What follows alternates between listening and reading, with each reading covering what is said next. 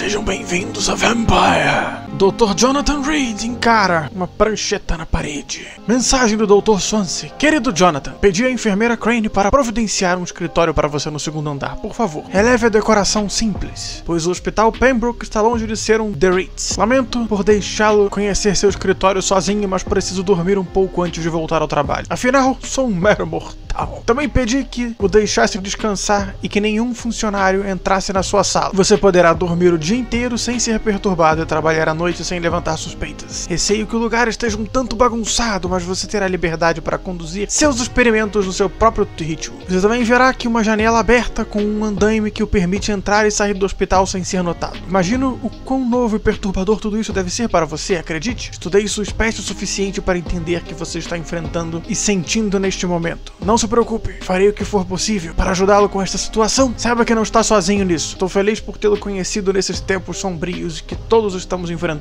Espero que a nossa futura parceria gere bons frutos. Bem-vindo ao Pembroke, meu caro colega. Conversaremos em breve. Atenciosamente, Edgar Griffith Swansea.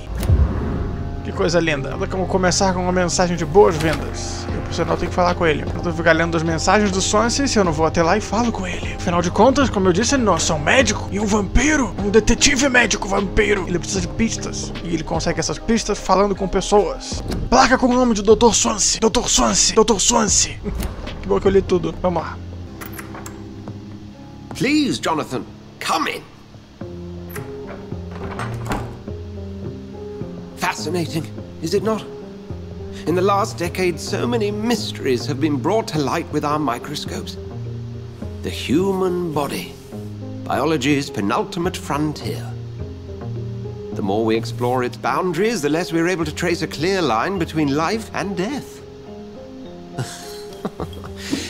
You, my friend, have a foot in both countries. The view must be vertiginous. It's at least as vertiginous as chatting about vampires with you, I would say. This must be all so new to you. This area of town, the hospital, a brand new life. How stimulating it must be.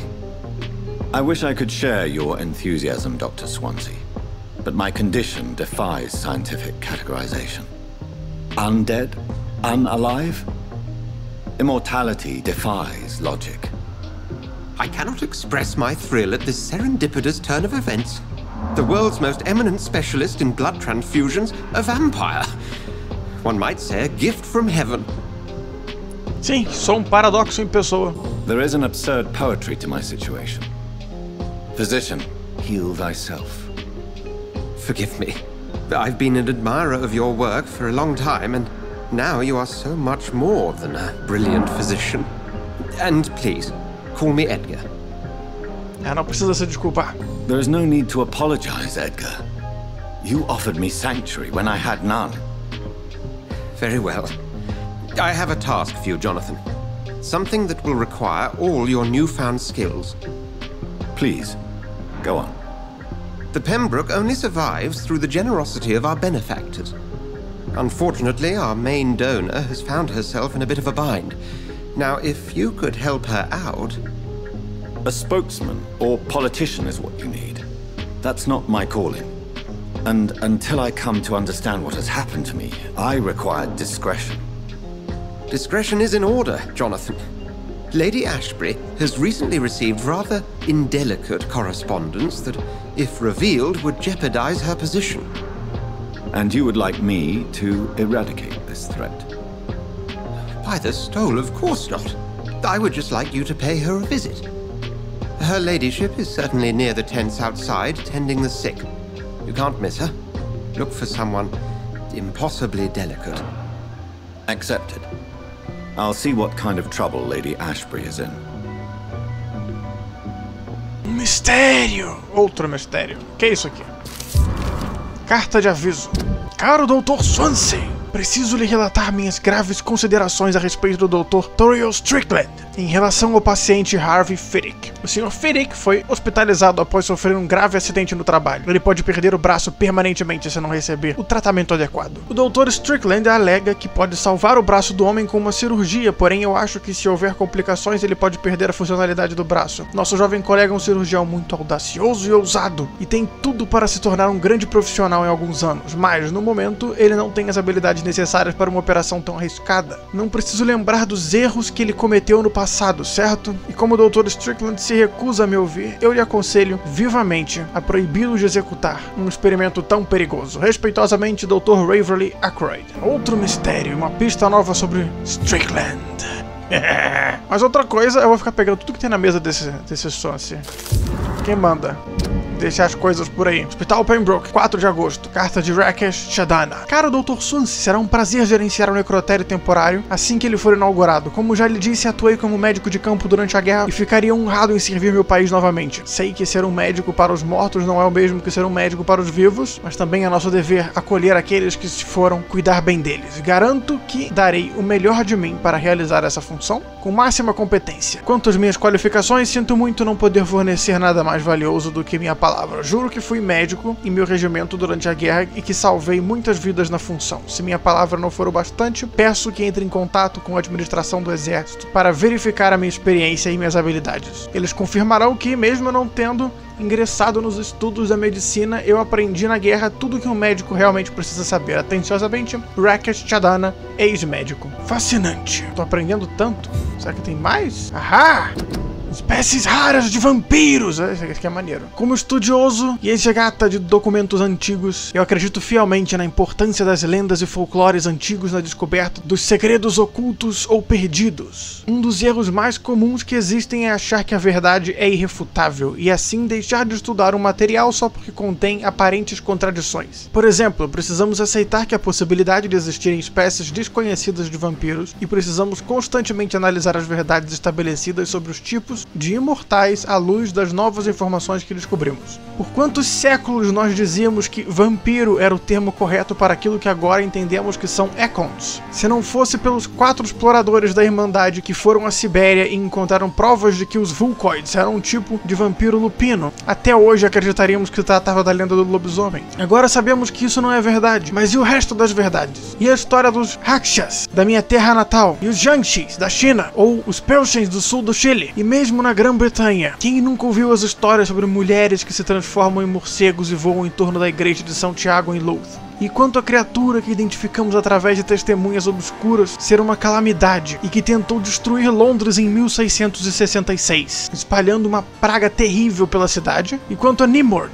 a mítica figura do caçador de vampiros incansável, que os Econs anciãos da Grã-Bretanha descreveram como um caçador lendário que se alimentava apenas de sangue de suas vítimas e que poderia se passar tanto por mortal quanto por imortal. Portanto, lhes digo, meus irmãos, nunca poderemos dar sempre por certo aquilo que sabemos. Às vezes precisamos esquecer, se for possível, todas as nossas certezas. De Desvendando a Noite, por Usher Taltry, primaz de São Paulo. Muita coisa bacana, muito lore pra gente descobrir ainda. Legal. Agora eu tenho que conhecer a tal da Lady Ashbury. Acho que eu já li demais por hoje. Deve ter mais coisa no escritório dele. Ou deve ficar aparecendo com o tempo. Então vambora. Só procurar ela. Eu tenho muita gente pra conhecer, muita história pra desvendar, muitas coisas pra ler. É um universo lindo, cheio de mistérios. Oi moça, boa tarde, como é que vai? Nada suspeito aqui. Ela não parecia Lady Ashbury, mas eu tenho uma marca com o meu Y maneiro ali pra poder encontrar ela. Com licença. The flu took my dear wife, Emily. I take comfort knowing we'll soon be together again. Mr. Rainfield, that's no way to talk. You're in good hands here, and we'll be up again soon enough.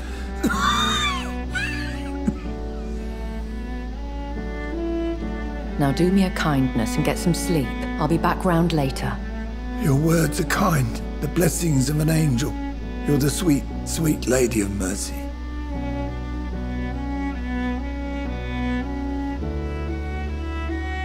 Good evening, Dr. Reed. It's a pleasure to see you again. You seem surprised. Dr. Swansea has brought me up to speed concerning your recent appointment to Pembroke Hospital. You're a the lady who saved me that night, before vanishing into thin air. I remember you from the pub with Dr. Swansea. Indeed. Allow me to introduce myself formally this time. My name is Lady Ashbury. I remember you well, in spite of the brevity of our encounter. É um prazer vê-la. Apologies. You've taken me by surprise. I'm very happy to see you. The pleasure is mine, Doctor. I hope you're more disposed to answer my questions now. You must have countless questions, but our rather urgent matter first. Swansea has explained. My cover, if you prefer, has been compromised. Tenho perguntas sobre vampiros.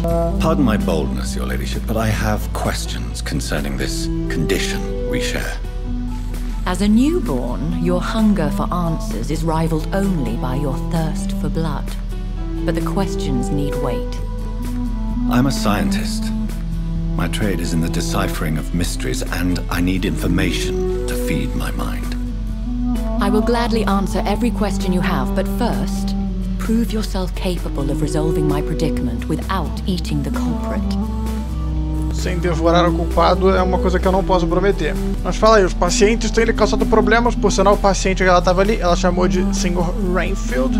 Vamos esquecer que é síndrome de Rainfield, a moça do Drácula. É basicamente o que acontece quando humanos criam uma sede incontrolável por sangue. Alguns de vocês chamam de vampirismo, mas é um diagnóstico. Seu vizinho pode estar com sede pelo que tem dentro do seu pescoço. É do corpo inteiro, por que não? Quem culparia o seu vizinho? É uma delícia. Mas os pacientes têm lhe causado problemas?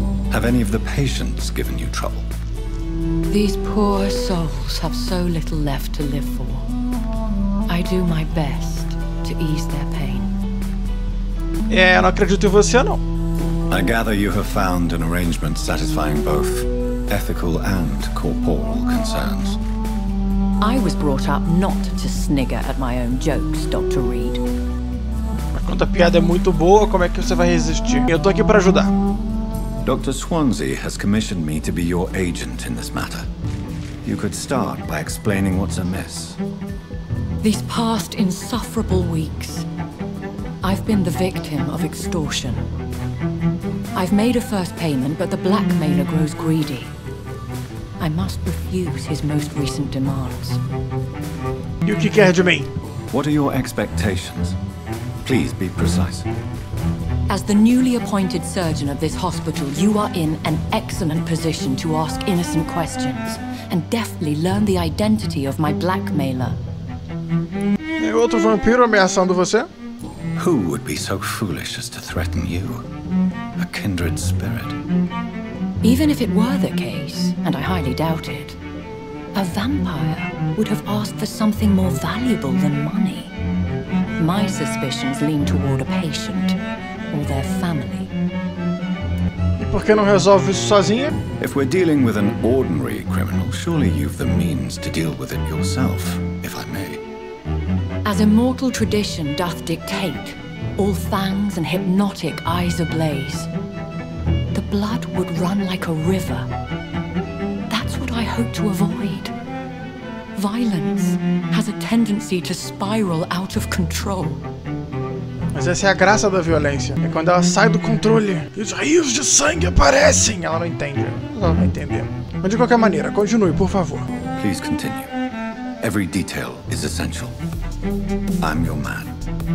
My embarrassment in this matter is eclipsed only by my shame at having put the hospital at risk. The threat from our anonymous scoundrel is clear. A list of dates. My visits coinciding with the dates of suspicious patient deaths due to massive blood loss. E é verdade? Is it true? Now aren't you the blunt one? Eu também preciso de sangue. You are aware that I too know the thirst for the scarlet nectar. In all honesty, I'm not simply a patron to the hospital. My visits serve a dual purpose. Dr. Swansea has been treating my condition with a revolutionary technique of blood transfusion. It seems you are a specialist in the domain. I'll take care of it. Do you know where I should start? If that was the case, I'd settle the matter myself. You could talk to our local gossip, Harriet Jones. Not a pin drops here without her hearing about it. I'll meet that woman now. My life, as others know, is in your hands, Dr. Reed. I'm sure of your discretion, but I do fear your powers of persuasion will be put to the test. When this is resolved, I'll I'll be your obligé. I'll answer all questions in regards of your condition. Persuasão é o nome do meio. Dr. Jonathan Persuasão Reid. Não precisa se preocupar comigo. Estejam absolutamente certos de que no próximo episódio a gente vai falar com essa Harriet no hospital. Aparentemente conhecida como Harriet a fofoqueira, como informações são úteis, vencem guerras. E daqui eu me despeço de vocês. Muito obrigado a todos por terem assistido. Vejo vocês na próxima. Foi um episódio menos sangrento, mas também compensa um pouquinho do episódio anterior, que foi extremamente sangrento, teve bosta e tudo mais, foi bem maneiro. Um abraço! Aquele abraço. Aquele pisca. Pisca, abraço, que termina com muito sangue, e vejo vocês na próxima. Até lá!